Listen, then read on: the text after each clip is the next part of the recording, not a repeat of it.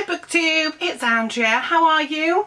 I've been a bit absent without leave lately. I know it's because it's been very hot and I've been on late and I'm not good in the heat. And the week before that I was on holiday and I was away, so I didn't have any time to make any videos. I've also not been feeling 100%, but hopefully I shall make some more videos soon, which is what I want to do. Now, yes, I said I am not very good in the heat. Now, it's not hot to the point that it's like some places in America or the Sahara, but for the UK, for us to be like around the late 20s, you know, around 70, 80, I don't know, 80 degrees, it's quite hot, and I don't do very well in the heat, I'm not gonna lie. I don't know what's going on with this light, I think I need to readjust my lighting, and I'll do that shortly. I'll put the books this side when I show them to you. But I'm not going to hate. I'm going to say I don't like the heat. I don't like the hot weather. And all I'm going to say is, and annoy everybody saying, roll on bloody winter. That's all I'm saying. Roll on winter. I am a winter girl. I prefer the winter. I'd rather go out for a walk in the snow than in the sunshine. I'm sorry, but that's just me. So I have got quite a big book haul because somebody I know gave me a lot of books. Now, they did say they were going to give me all 30 in the series that they had. There are 3 missing. That might just mean that they're in the house somewhere and I can't find them, but I'll show you the ones that they did give me. And then of course there's all the books I bought myself, were given or got for my birthday and so on, because my birthday was in June. So the majority of the books that this person gave me are by Cynthia Harrod Eagles, and it's a series called Dynasty. The Morland Dynasty, and the first one is called The Founding. Let's put it up this side because it's shining a bit on that side, but that's fine. I must sort the lights out. It's because this room I film in is a bit of a mess at the moment because we're having a bit of a sort out, so nothing's where it should be. So this is the first book in the series. It's called The Founding, and it says, power and prestige are the burning ambitions of the domineering dower Edmund Morland, rich sheep farmer and landowner. He arranges a marriage, the first giant step in the founding of the Morland dynasty, hence the title, The Founding. Robert, his son, more poet than soldier, idolises his proud young bride, Eleanor, ward of the powerful Beaufort family, but she is outraged. Eleanor's consuming secret passion is for Richard, Duke of York, but duty is held supreme and she must obey. Against the turbulent years of the Wars of the Roses, this epic unfolds a passionate saga of hatred, war and fierce signs. So it is a historical romance. As you can see, these books have been well loved and well read. They're falling apart, but the person that gave me these it was either I have them or they got chucked. They're not really good condition to go to even a charity shop, so I thought I'd read them, pass them to my mum, see if she likes them. If I really enjoy them, I will pick up the 3 that's missing. So I also got book 2, The Dark Rose. So this, I mean, I like historical fiction, and it is a bit of romance as well, which is nice. So in this one, the marriage of Eleanor Courtney and Robert Morland heralded the founding of the Great Morland dynasty. Now Paul, their great-grandson, is caught up in the conflict of kings and sees within his family a bitter struggle, bearing seeds of death and destruction. And Nanette, his beloved niece, maiden-waiting to the tragic Anne Boleyn, is swept into the flamboyant intrigues of life at court until, leaving a heartbreak behind, she's claimed by a passionate love. A magnificent saga of revenge, glory and intrigue in the turbulent leads of the early Tudors as the Morlands crest the waves of power. Book 3 is called The Princeling. As you can see, this one's well read, the covers come off. And this one starts with, this one should be good. Volume 3, Elizabeth I is now England's queen and the Catholic Morlands are threatened by the upsurge of Protestantism. Can't even say that. They must seek new spheres of influence if they're to restore family fortunes.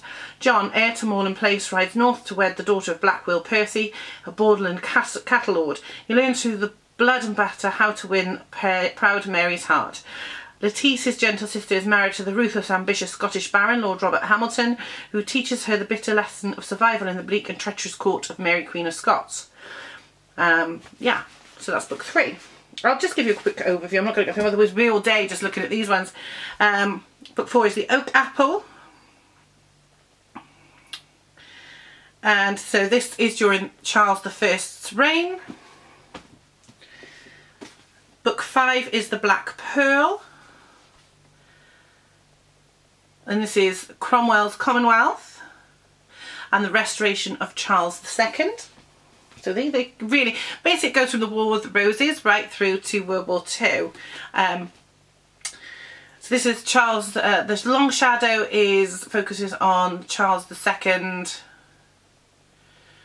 and then the coming reign of James II. The Chevalier is a Stuart story, James II again story, and then James III comes to claim the Stuart throne. Going to learn a fair bit about history in these. And then book 8 is The Maiden. I'm just having a quick look at it. So we've got the bloody massacre at Culloden in here. And then we've got 9, The Flood Tide.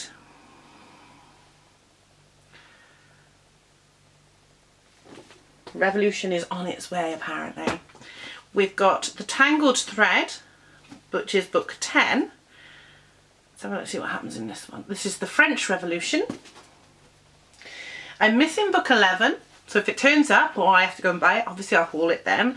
And this one is book 12, which is The Victory, and this is a Napoleon. Is poised to invade England. Yeah, right, because that'll never happen. Then we've got The Regency, book 13.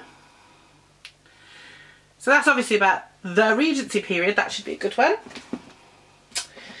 Then we've got The Campaigners.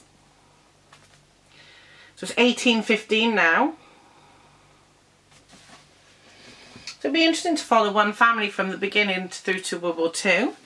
And then this one is literally just called The Reckoning. So it's a peace of 1815 brings no plenty to Britain. Napoleon has been beaten, but the cost of raging inflation and post-war depression. There you go. Then we've got book 16, The Devil's Horse. This is the 1820s, so we're moving into the industrial age of gaslighting and power, and steam locomotives are coming. So that's interesting. So this one, there's people in Manchester, and this one goes to Manchester. So it goes all over the country. Then book 17 is The Poisoned Tree, or The Poison Tree. So we're into William IV's reign. It's in New England. The Abyss is book 18. And this is the railways have come to the UK. And they're looking to drive a line all the way from Liverpool to London. And then we've got book 19, which is The Hidden Shore.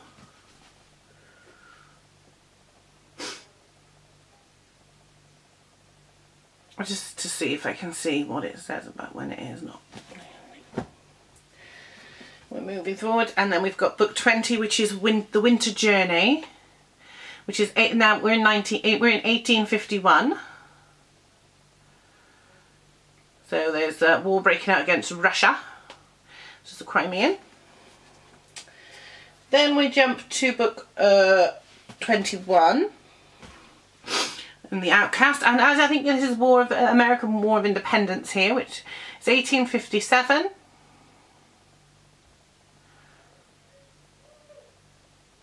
So there's obviously something going to, you know, there's obviously a bit about some of the family obviously in America, which would be very fascinating, I think. We then jump to from book 21 to 23, so I'm missing 22, and it's 1874.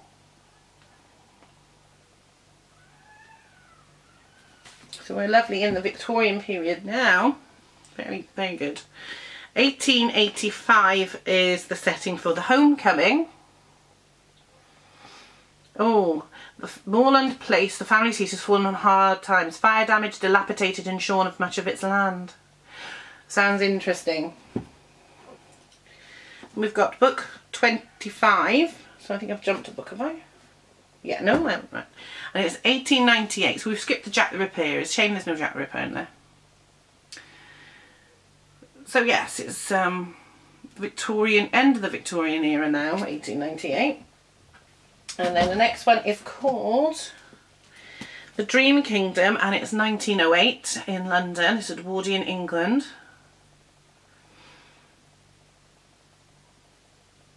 And here we are. Uncle Teddy sees his business expanding, and when the keel's laid in Belfast for the new superliners Olympic and Titanic, he secures a lucrative contact to supply the furnishings. So that should be quite interesting.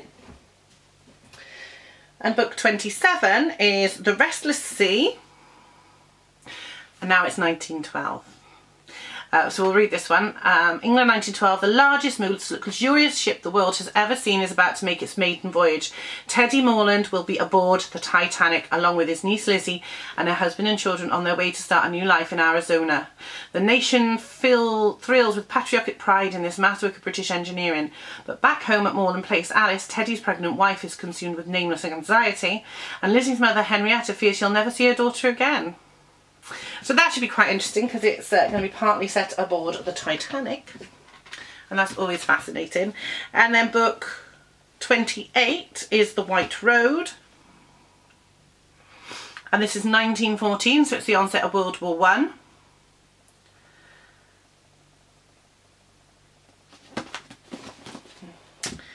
And the last one I have is book 29, which is The Burning Roses. And it's 1915 now, so war is still ongoing. But it is still going on. So now I don't know whether or not there is one after. There are a few I'm missing, so I will get them if I enjoy them. And yeah, so those are the books that I was given to my friend from the theatre. Thank you so much if you're watching this. I really am going to enjoy this. Now, another friend of mine, Sue, at work gave me 2 books this month that she'd finished, said they were really good, and that's Lisa Jackson's Hot Blooded. So, a prostitute lies strangled in a seedy French Quarter hotel room in New Orleans. Miles away in a rambling plantation house on the sultry shores of Lake Pontchartrain, popular late-night radio host Dr. Samantha Leeds receives a threatening phone call, all in a day's work, for a celebrity. Who would link the two, and what is Samantha's connection to the next murder victim? Detective Rick Bentz is convinced that the serial killer prowling the shadowy streets of New Orleans is close to her. She doesn't trust anyone. Someone has discovered Samantha's darkest secret. Somebody is convinced that lives must be sacrificed to pay for her sins. So far, the victims have been strangers. But as a cunning, cold-blooded killer grows bolder, Samantha wonders in dread if she will be the next to die. So I love this sort of thriller, so I'm looking forward to that. As you can see, I've added quite a lot to my TBR this month. So he also gave me a Richard Montanari book called The Echo Man. She did rip a bit off the cover because she needs something to make a note on, but it is a knackered book anyway, so, and I'll pass this on to somebody later when I finished it. And it's Fall in Philadelphia, and the mutilated body of a man is found in one of the poorest neighbourhoods of the city. The victim has been viciously tortured to death, and it's all work of a sadistic mind in freefall. When homicide detective Kevin Byrne and Jessica Balzano investigate, they soon realise that their crime scene is linked to the past. 8 years ago, another body was found in the same place, in the same position, killed in the same manner. That case was never closed. Apart from their killer's unusual calling cards, the crime scene photos, past and present, are identical. As another brutalised body appears, then another, it becomes horrifyingly clear that someone is recreating unsolved murders from Philadelphia's past in the most sinister of ways, and the killer is closer than they think. That actually sounds brilliant. I might actually read that next, because it sounds really good. I'm going to put that in a separate pile. Then, of course, there was the book that I got in my Book and a Brew, which was Dire Shame by Mark Billingham. So I have already opened this and I did an unboxing of this on my channel. If I remember, I'll pop the link to that video down below so you can go and check it out and see what I think of this book. Like I said, I was away for part of June, so I bought a book to take with me, even though I already had 2 books to take with me. Yay! And I read all 3 of the books I took with me. And so one of the books I bought was Peter James' Need You Dead. You all know I'm a massive Peter James fan. I love his books. I love his Roy Grace, which this is, and I like his supernatural ones. So this is another Roy Grace one. And basically the premise is Lorna Belling is desperate to escape the marriage from hell. She falls for the charms of a man who promises her the earth. But as Lorna soon finds, life seldom follows the plan you've made. A chance photograph on a client's mobile phone changes everything for her. When the body of a woman is found in a bath in Brighton, Detective Superintendent Roy Grace is called to the scene. At first it looks like an open and shut case with a clear prime suspect. Then other scenarios began to present themselves. each of them tantalisingly plausible until sudden turn events to his utter disbelief. The case turns more sinister than Grace could have ever imagined. I really enjoyed this, but you'll see about this in my wrap-up when I do it in the next day or so. To continue with Missy, the Binge Readers, Stephen King Readathon. I'm doing really well with this. I'm actually kept up to date. I got the next two in the Dark Tower series, which is The Wastelands, which is book 3, and basically the third novel. Roland has altered Carr by saving the life of Jake Chambers in New York. Now they exist in different worlds, paradoxically sharing memories. Roland, Susanna and Eddie must try and draw Jake into Midworld and then follow the path of the beam through an urban wasteland to the Dark Tower. Pursued by the ageless stranger, Roland and his friends cross a desert of damnation in this macabre new world as revelations began to unfold about who and what is driving him forward. I'm really enjoying this series. So that was June's book. Yeah, the same. I read that when I was on holiday. And of course, July's book is Wizard and Glass, book 4. Have you noticed that these books are getting bigger with every single volume? The first one was really thin, and then they're getting bigger and bigger and bigger. So I'm looking forward to this one, and this one says, in a terrifying journey where hidden dangers lurk at every junction, the pilgrims find themselves stranded in an alternative version of Topeka, Kansas that has been ravaged by a super flu virus.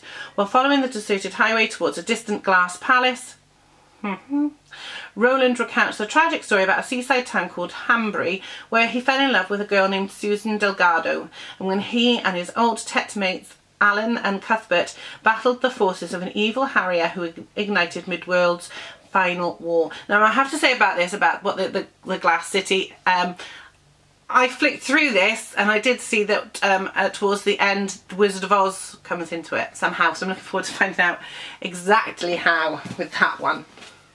It was my birthday in June, as I mentioned. I was away for my birthday, but I did get some books in June from my mum and my brother, my mum and dad and my brother. I did get some vouchers for other books, but they will be in July's haul. Just because June's haul is so big, yeah, we're heading towards 20 minutes here.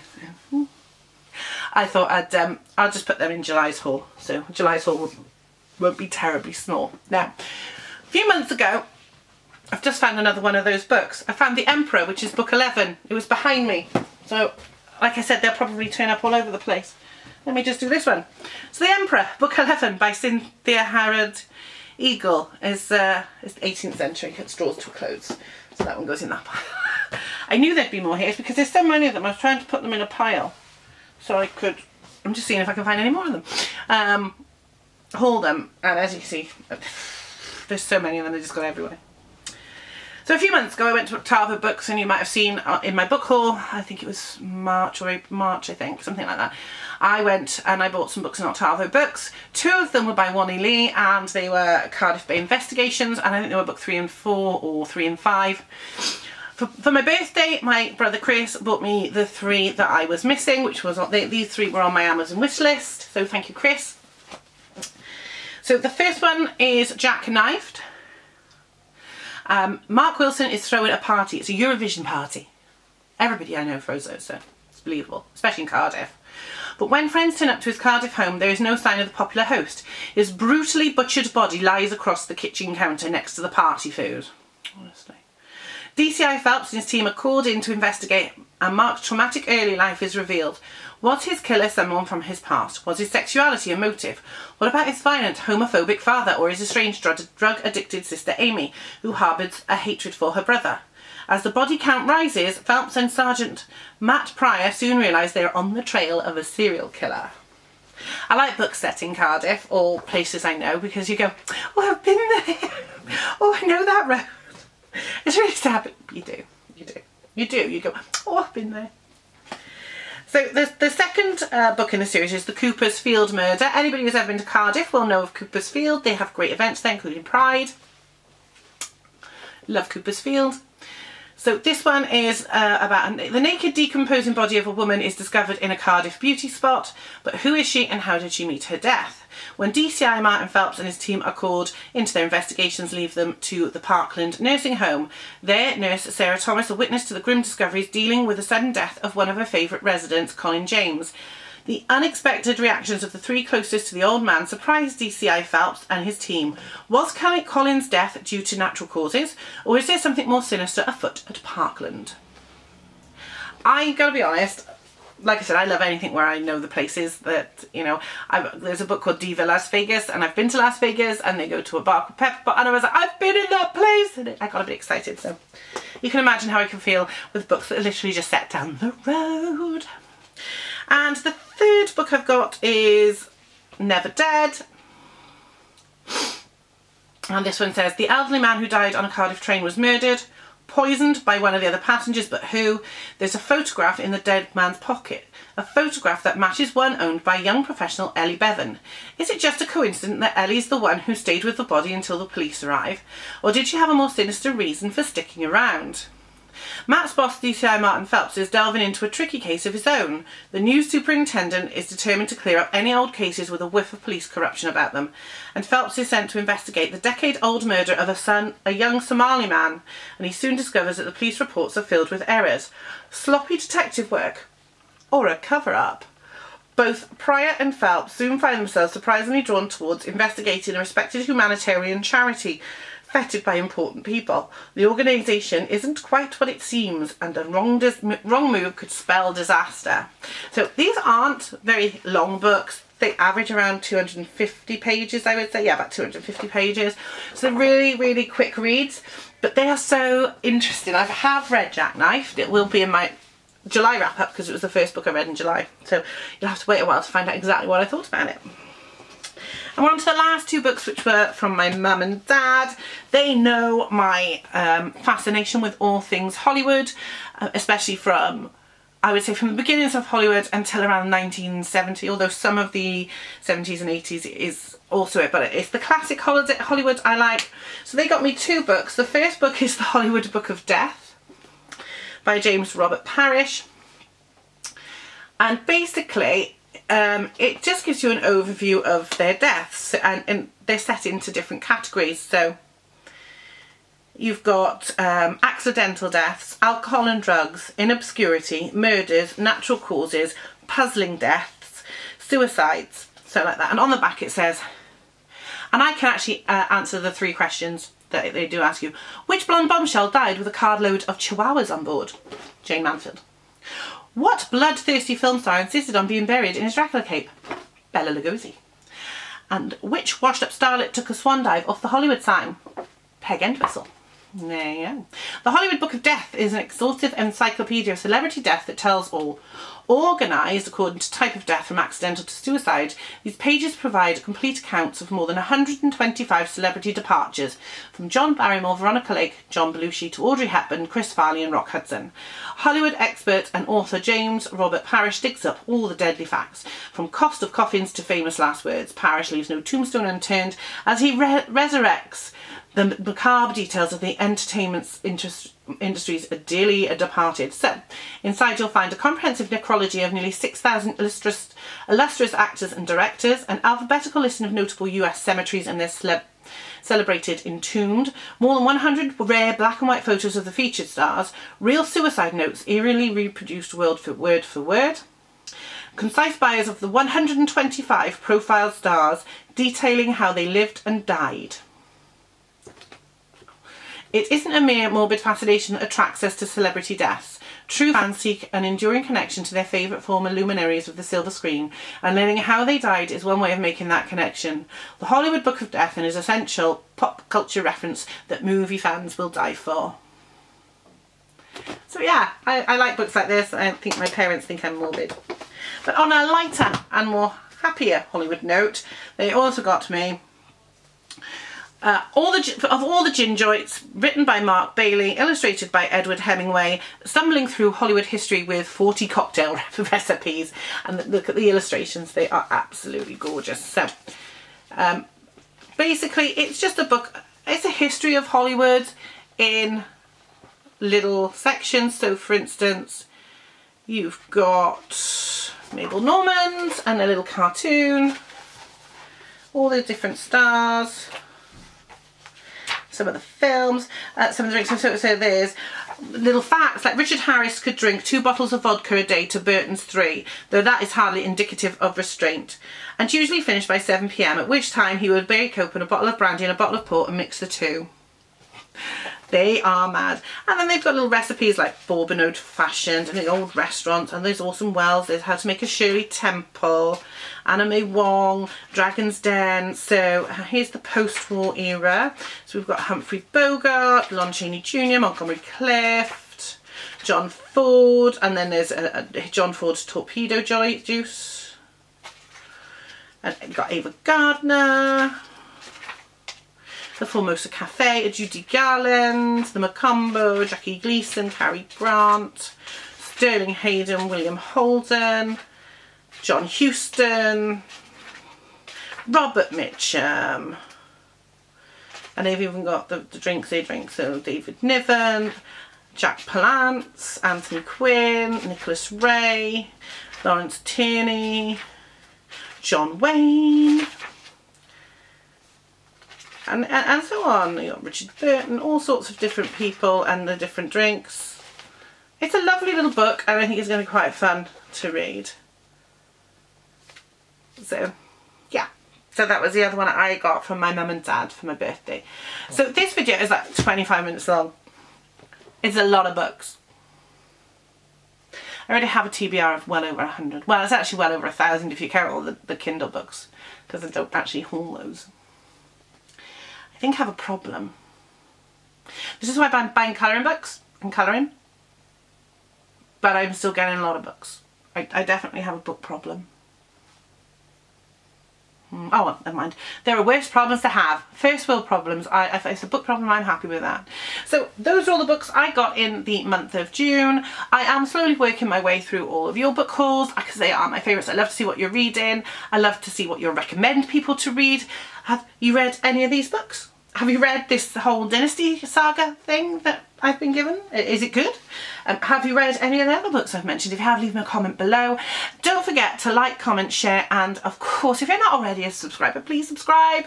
And I will be hopefully back really, really soon with my June wrap up, as well as some other bookish bits and pieces. I know I've been really lax lately, but I hope to be back soon. I'm starting to feel better now. So I will see you soon, BookTube. Bye!